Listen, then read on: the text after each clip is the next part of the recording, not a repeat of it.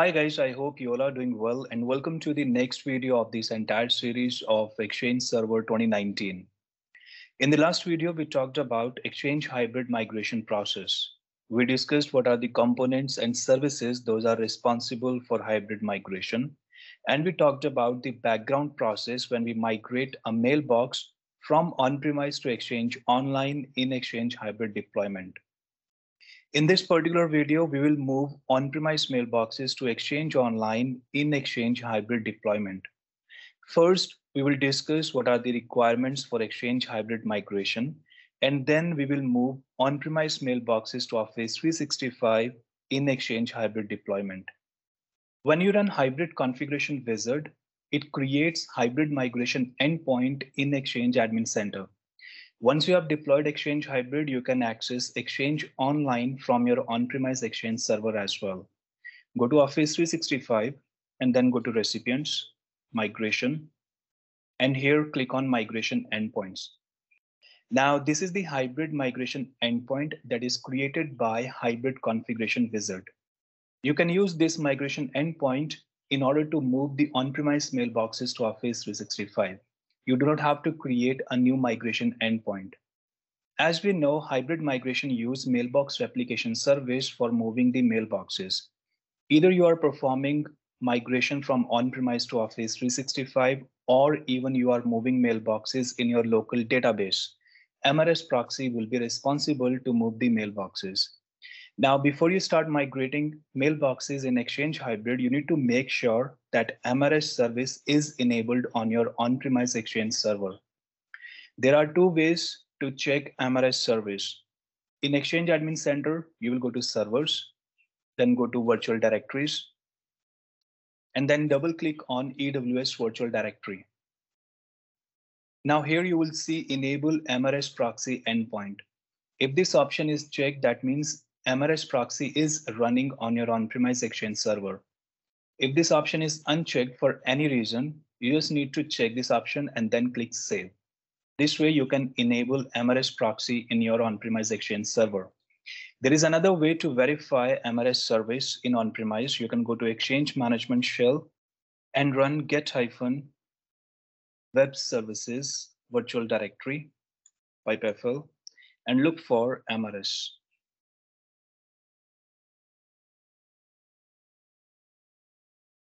So here we can see MRS proxy enabled is set to true. That means MRS service is running in on-premise Exchange server. Now, the most important part of Exchange hybrid migration is the mailboxes that you want to migrate from on-premise Exchange to Exchange Online.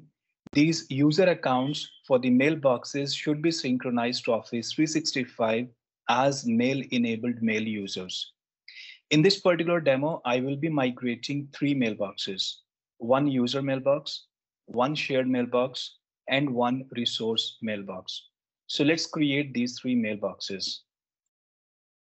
First, I will create one user mailbox, and I will give it a name, MIG user, new user.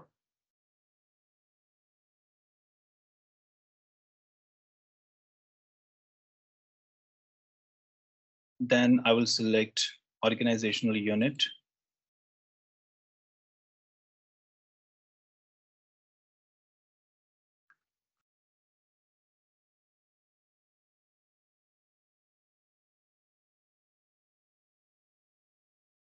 Select the database and click Save.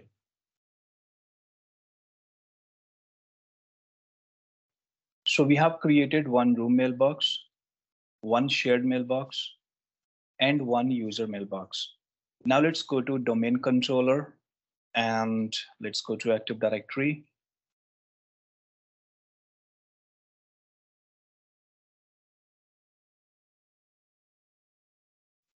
So let's go to hybrid organizational unit. And here we can see these three accounts: MIG user, MIG room, and MIG shared. Now the next step is we will synchronize these user accounts to Office 365. So let's initiate a sync cycle. And let's go to Office 365.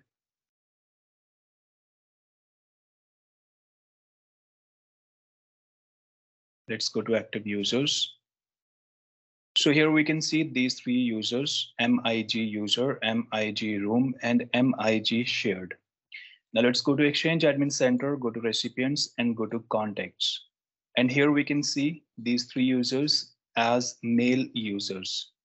So these three users are synchronized to Office 365 as mail-enabled mail user accounts. Now we can go ahead and we can start migrating these user mailboxes from on-premise to Office 365. So let's go to migration and click on this drop down. Here we will select migrate to Exchange Online because we are going to move the on-premise mailboxes to Office 365. So select this option. Under select a migration type, you will select remote move migration and go next. Now under select the users, either you can select the users manually, you can select the mail users from here, click add and click OK. If you have a CSV file, you can select this option. You can select the CSV file and the mail users will be uploaded with the help of CSV file. So once you have made the changes as per your requirement, I'll go with mail users. So then click next. Here you will see the Exchange server that hosts the MRS service. For my case, it is mail.office365concepts.com. That is my on-premise Exchange server.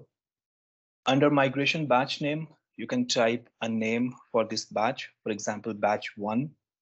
Under target delivery domain, this will be the routing domain for your Office 365 tenant. This is the initial domain for my tenant, and then it is mail.onmicrosoft.com. That indicates it is my routing domain. Under archive, you can select if you want to move the primary mailbox and the archive mailbox from your on-premise Exchange. If you want to move only the archive mailbox and you do not want to move the primary mailbox, then you can select the second option. I will select the first option because I want to move the primary mailbox. So go next. Now here you can select how you want to start the batch. You want to start the batch manually, or you want to start the batch automatically. As soon as you will click new, it will start the batch. And if you want to start the batch on a particular date or a particular time, you can select this option. So I will select automatically start the batch. Next is how you want this batch to be completed. You want to complete the batch manually by clicking on complete this migration batch, or as soon as move request is completed, so this wizard will complete this batch automatically. And if you want this batch to be completed on a particular date or time, you can select the third option. I will go with automatically complete the migration batch. So once you have made the changes as per your requirement, you can click on new. And here click OK. So now the migration batch is started. As of now, status says syncing. Now, if you go to view details, here we can see these three users and the status is validating. So as of now, this migration process is under validation. So this is going to take time depending on the mailboxes that you are going to migrate and number of the items. So I will pause the video and I'll resume it after some time. So the migration batch is completed now and data consistency score says perfect. That means the on-premise data has been moved to Exchange Online. And under statistics, we can see the date when this batch was created, when it was started, and when this batch was completed. If we go to view details, we can see status is completed for all three users. And these are the items. Those are synced from on-premise to Office 365. And items skipped are 0. So the batch is completed now. Now, as we discussed in the previous video, when the on-premise mailboxes are moved to Office 365, the on-premise mailboxes are converted to remote mailbox. So if we run get-remote mailbox in on-premise Exchange server, we should see 3 remote mailboxes. So here we can see MIG user, MIG room, and MIG shared. These are showing remote user mailbox, remote room mailbox, and remote shared mailbox. And once the on-premise mailboxes are moved to Office 365, the actual on-premise mailboxes are moved to the soft deleted mailbox state in your on-premise Exchange server. Now, if you want to check the soft deleted mailboxes, you can run get-mailbox statistics -database. And here we will type the on-premise database name.